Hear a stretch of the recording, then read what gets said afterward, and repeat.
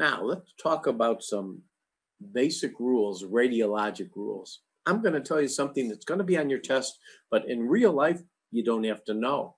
And let me explain why. Basic rule: every time you get an x-ray of a long bone, you must see the joint above and below. The reason you don't have to know that in real life is the x-ray tech will always get the joint above and below. If you ask for a femur x-ray, and even if you said to the x-ray tech, I just need the femur, they would do the joint above and below. But on the test, they will ask you that very specifically. They will say, do you need to get the joint above and below, proximal and distal, to a long bone when you're getting an x-ray? Yes, yes, yes. Because you may not have a fracture of that long bone, but you could have an injury or a dislocation of the joint, proximal or distal. Again, what's the word that I always use? Safe, safe, safe. All right. Now, let's talk about someone who comes in with a fractured clavicle, collarbone. Common? Oh, yeah. Oh, yeah. Generally speaking, we don't operate, generally speaking, on clavicle fractures. Years ago, we used to put them in a figure of 8 splint. And maybe some of you remember the figure of 8 splint. We don't do that anymore. For the test in life, we just put them in a sling. Let me tell you why we don't use the figure of 8. The figure of 8 dressing is relatively complex. And here's what happened. You'd put someone in a figure of 8. They would go home. Their figure of 8 dressing would become undone. And they would end up coming back to the emergency room just to have their dressing redone. We just don't do it anymore. The treatment is with a sling. All right. Now, let's talk about some shoulder dislocations. A guy comes in and they just hurt their shoulder and they look like they're shaking hands. They want to shake hands. Their arm is like this, shaking hands. They have pain in their shoulder and they look like they want to shake hands. And they have a little bit of numbness in their deltoid, So they look like they're shaking hands. They have pain in their shoulder and they have numbness in their deltoid. That is anterior dislocation of the shoulder. Common, unbelievable. Unbelievable. Some people can dislocate by moving the wrong way their shoulder, and it'll dislocate anteriorly. Some people even call it subluxation of the shoulder. But for your purposes and for the test, just anterior dislocation. It's usually relatively small trauma, and you reduce it by manipulating the shoulder. It's very, very easy. Now, tell you a little movie trivia. If you guys ever saw one of the first Mel Gibson movies called Lethal Weapon, Mel Gibson was a policeman, and he was kind of a rogue policeman. And he would bet his fellow policemen that if you put him in a straitjacket, he could get out of it. And so in the movie, they would put him in a straitjacket, and he would get out of the straitjacket by how? He would, in the movie, both shoulders, he would anteriorly dislocate his shoulders. And that is how, at least in the movie, he got out of the straitjacket. And then the way he would relocate his shoulder is by smashing it against the wall. Obviously, this is Hollywood. But I want you to understand that anterior dislocation is a common thing you see and you will see it frequently, and you will see it in a lot of your friends who are athletes. They might say, if I move this some way, if I play tennis a certain way, I can sublux or anterior dislocate, and a lot of times they can relocate it themselves. So remember, hands like they're shaking hands, and a little bit of anesthesia over the deltoid. Now, let's talk about a totally different dislocation of the shoulder, and that is a posterior dislocation. Guys, a posterior dislocation of the shoulder, big force, big trauma, like someone having a seizure or someone in a car accident, and they will come in with their arm against their chest. They will go with their arm against their chest.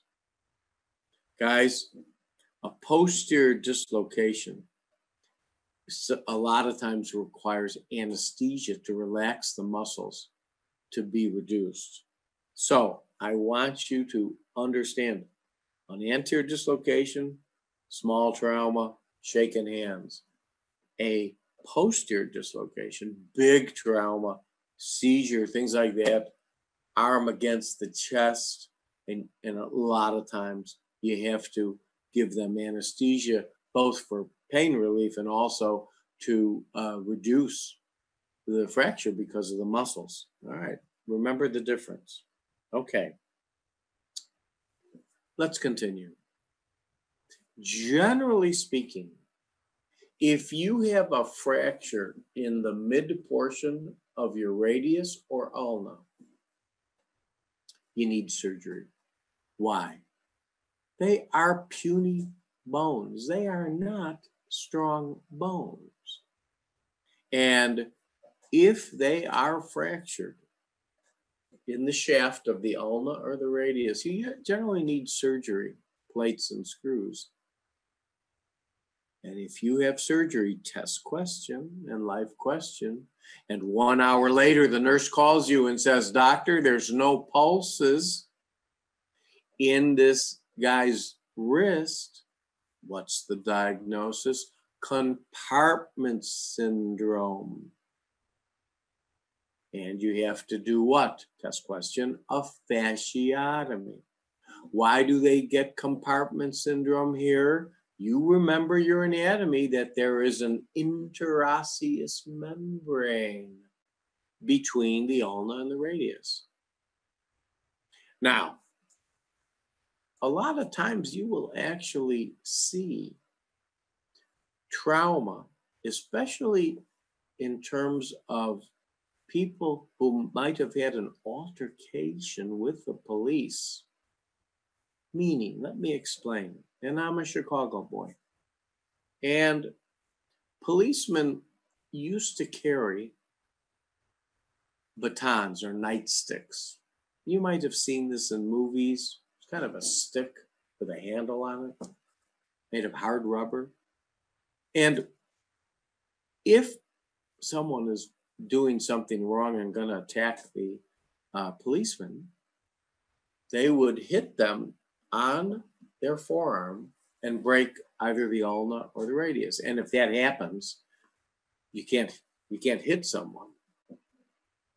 By the way, policemen usually don't carry nightsticks anymore. They actually carry a device which is illegal for a civilian to have, but it's called an ASP. And it's a metal device about 6 inches long, and it's telescopes. They go like this, and it telescopes out, and it serves the same purpose.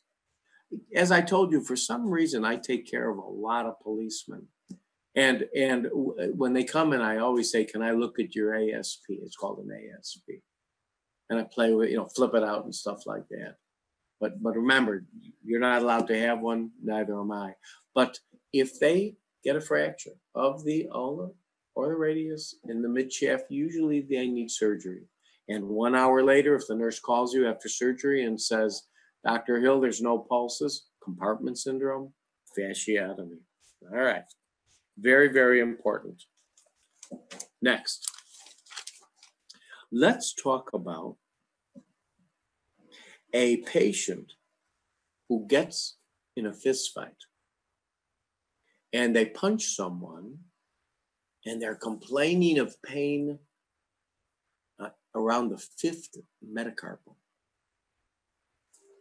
Many times they will have a fracture of the fifth metacarpal, sometimes the fourth and the fifth metacarpal, but that is actually called a boxer's fracture. Boxer, like a fighter, a boxer's fracture.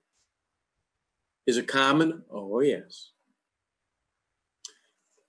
If you have ever done any boxing or martial arts, you know that you are taught never to utilize your fourth and fifth metacarpals, your knuckles here, because they're not strong, the metacarpals. Always the first two. Always the first two. And that is why when you see movies of people hitting other people, what do they always do? After they grab their hand. Oh my God, that hurts. Because even if you don't fracture it, it hurts. Because it's not the proper way from a technique perspective to utilize your fist. Again, is a boxer fracture a common fracture? Yes.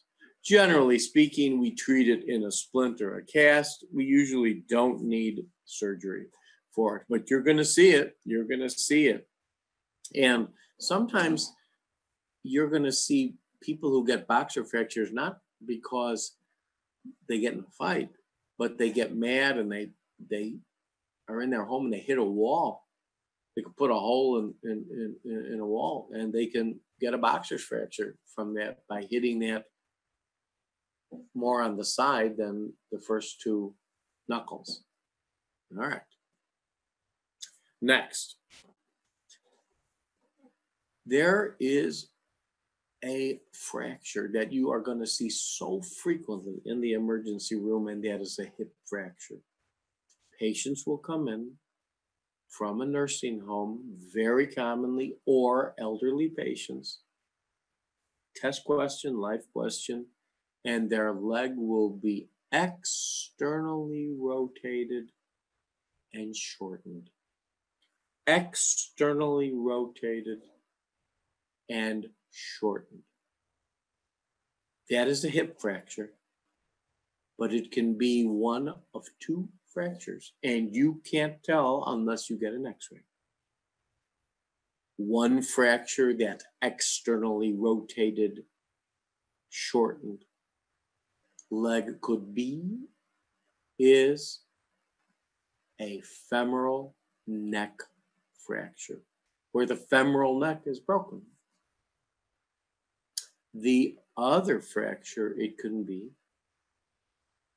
is an intertrochanteric fracture between the greater and the lesser trochanter. So the two fractures that it could be, as soon as you see someone with external rotated and shortened extremity from trauma, from a fall, it's either a femoral neck fracture or an intertrochanteric fracture. And the only way you can differentiate between the two is by an x-ray. The treatment of a femoral neck fracture is a prosthesis. Why? Because of avascular necrosis. If you break the femoral neck, generally speaking, you need a prosthesis. If you have an intertrochanteric fracture, generally screws and plates. So it's usually easier to deal with. So remember that. That's very, very important. All right, let's continue. You're sitting in the passenger seat, front seat of a car. You're not wearing your seatbelt, bad car accident, and you fracture your femur. Good or bad? Bad. Big amount of force or little amount of force? Big, big force. Remember that the femur is one of the biggest bones of the body and strongest bones. And the cavemen used to use that as a weapon. Well, if you have a fractured femur, generally speaking, from an orthopedic perspective, you need to operate on that. You need to put a rod in that because it's usually requires that to heal. But a fractured femur can cause two systemic problems. And we talked about these, but I'm going to repeat it. One is hypovolemic shock. Remember carpet, C-A-R-P-T? Remember I gave you in one of the other lectures the 5 areas where you could lose blood from trauma without seeing it on the outside? Chest, abdomen, retroperitoneum, pelvis, and thigh. So remember, a femur fracture can give you hypovolemic shock. But a second thing that we talked about also, a femur fracture can give you, is fat embolus. And guys, how do people present with fat emboli? They are hypoxic, thrombocytopenic, and petechiae all over. And remember, there is no definitive therapy for fat embolus. It's supportive therapy, intubation, steroids, etc., etc.